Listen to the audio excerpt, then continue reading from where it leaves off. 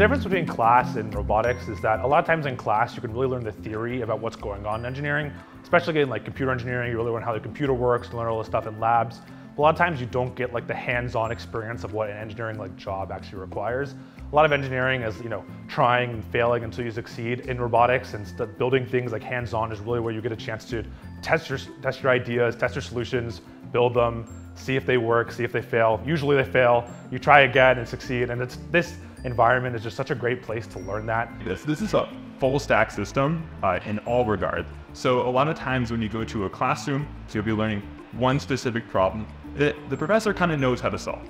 In this case, we don't really know how to solve it, and we're involved with a lot of people who are a little different than us in terms of what they're an expert in. So me, as someone who does primarily electrical, know that there's a lot of mechanical engineers who can solve problems that maybe electrical cannot.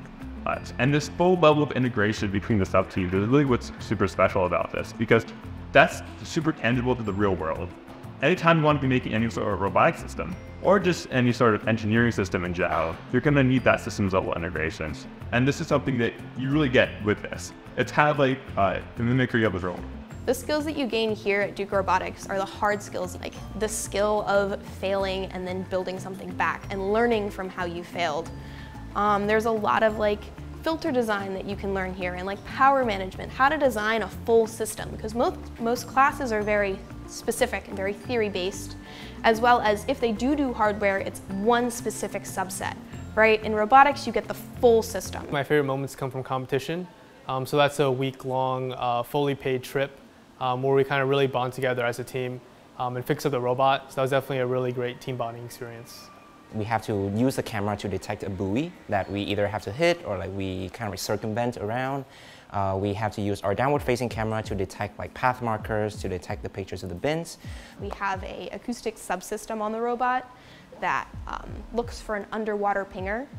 So it listens to the underwater noise, and then through that, it filters out for a specific frequency of a signal, and then with that, it's able to tell where the pinger is underwater, kind of like how we use our ears to tell where something is in a room. And so you learn a lot about signal processing, powering the robot, sensors.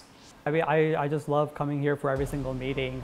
It's just really fulfilling, especially when we test our robot at the pool to see the code that I've written actually run on the robot and make the robot execute complex maneuvers or respond to changes in its environment. To be able to really work on this robot within such a very close-knit group of friends, were very rewarding. I've learned how to collaborate with an interdisciplinary team of engineers. We have all sorts of engineers with different areas of expertise. And so I have to work with all of them to develop a very coherent robot. So I would say when you come to Duke, as a prospective student, you really should look toward joining one of the engineering teams, especially if you're an engineer. I think it's so important to get the hands-on physical building experience that you need to succeed as an engineer in real life and just to have fun with friends along the way.